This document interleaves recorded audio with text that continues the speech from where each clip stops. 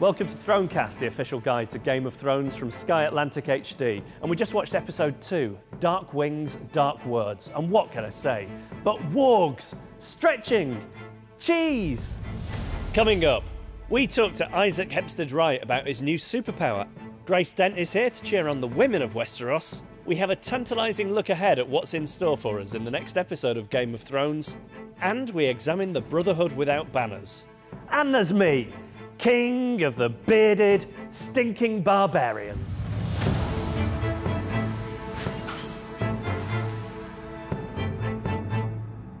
So lots to take in this week. We met the Brotherhood Without Banners. They seem nice, but what are they really after? Banners? And I don't know about you, but I think I may have a new favourite character, Marjorie's Nana. She's brilliant, she's just like a proper Nana. She likes a chat, she gives you cake, she sits out in the garden. I hope we see more of her. In fact, I hope she forms her own gang and calls it Nanas Without Banners. And good news this week, Theon's not dead. But where is he? Who are those people? My personal theory is that he's at a health farm, and that was a very unconventional manicure and backstretch. And this week we learned about the wargs. Now these are people who can project themselves into the minds of nearby animals. Bran's one, that wildling is one, and I've been practicing this skill myself.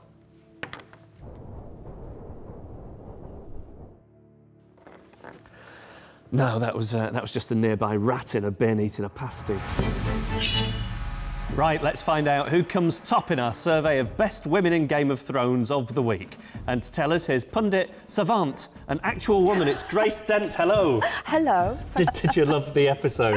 I did love the episode. I thought it was one of those slower burning ones where everyone's kind of going somewhere and having a chat about it at the same time. So not tons of action, but a good time to get to know a lot of people and new characters. I think Marjorie's Nana is the best thing I've ever seen. Yeah. I think she may be my new favourite character.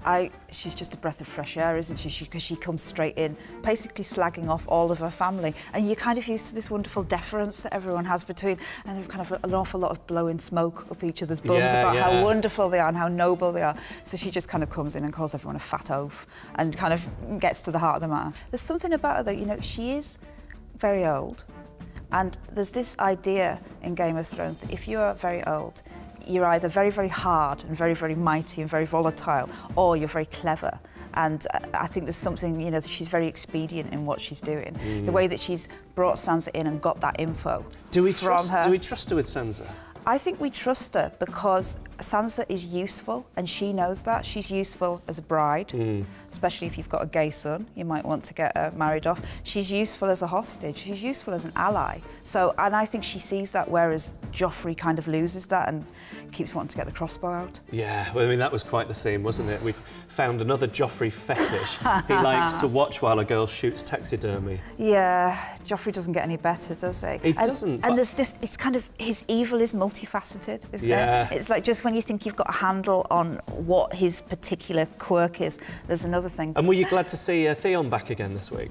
Theon? Because I thought he was dead. I was hoping he was dead. Still can't quite forgive him for what happened with the rebellion.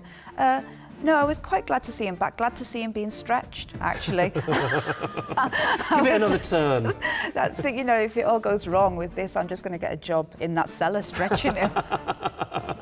No, I quite enjoyed that. But I do think it's interesting when you go back and look at, say, the first series and you realise how much we actually loved him. Yeah. And how loyal he was. Yeah. You know, when you go back and watch episodes when he's fighting alongside people. And to see how lost he is quite, it's a lovely story arc, because he is completely lost. He's lost everything now. Robb Stark and his wife Talisa. Yes. Does anybody think that marriage is a good idea? I think it's a good idea. The viewer, I think it's a good idea. Oh, you old romantic. Because she is beautiful and she's intelligent and she has a lot of empathy and she is educated. She has a skill and it's a love marriage. So yes, they love each other and I think it's wonderful. But you know, this whole idea that Robb is already promised to this woman somewhere in return for the crossing of a bridge. I think it was in season 1, was it? Episode 9? I think that, you know... Bloody hell, Grace, you are obsessed, I watch far too much of it. And it's this idea that he's promised and that, you know, his mother Catelyn, she knows that to renege on this deal is really bad. Something is coming. I don't know what's going to happen, but you know, you can hear people mumbling already, going, "This is his downfall. Yeah. That he's broken this promise." Well, Grace, I can tell you're plotting to sit in this Iron Throne. It's never crossed my mind. So we'll leave it there, Grace Dent. Thank you very much. Thank you.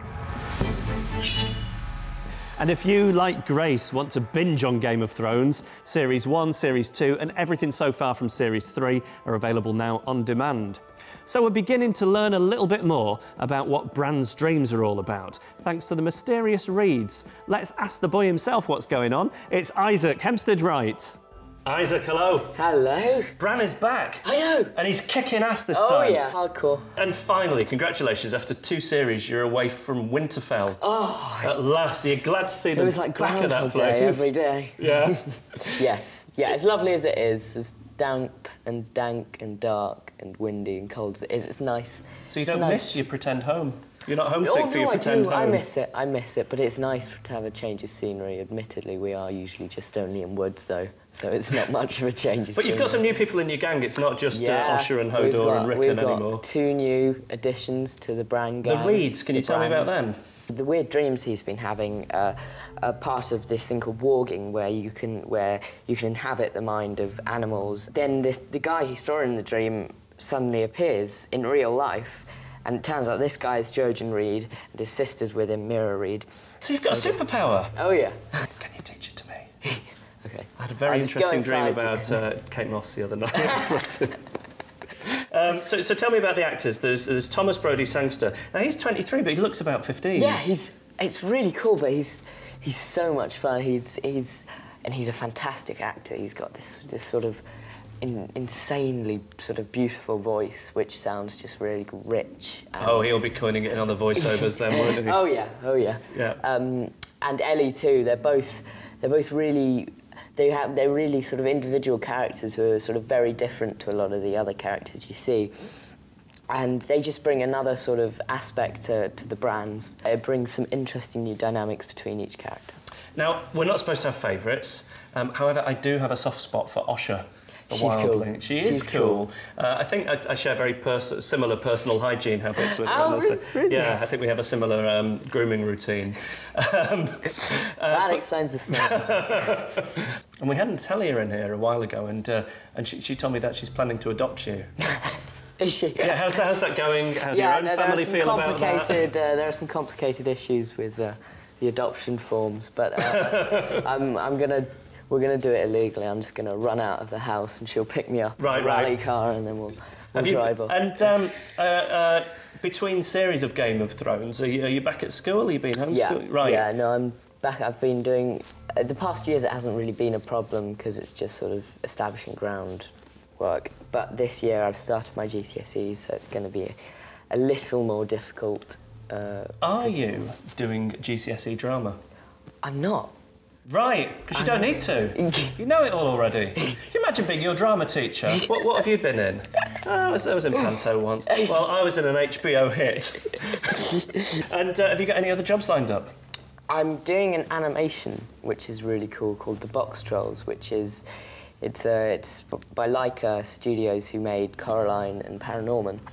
And that's really, really cool. So it's got some really great other cast in it, like Simon Pegg and Sir Ben Kingsley. And it's a completely different experience to all of this, but it's great fun. And that must be so easy. You don't have to worry about what you look like. You can just roll up 5 minutes before you're about to start. Cheers, Isaac. Thank you, Geoff.